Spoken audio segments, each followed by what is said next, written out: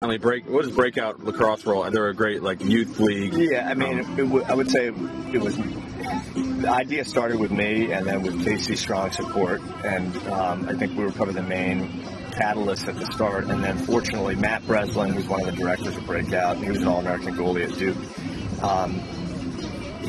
We asked him to step in and just be the event director, and he's done a fantastic job. I mean, I think it's one thing to have the idea of this; it's another thing to run it. And I don't think you can ask high school coaches in the midst of their season to run an event like this.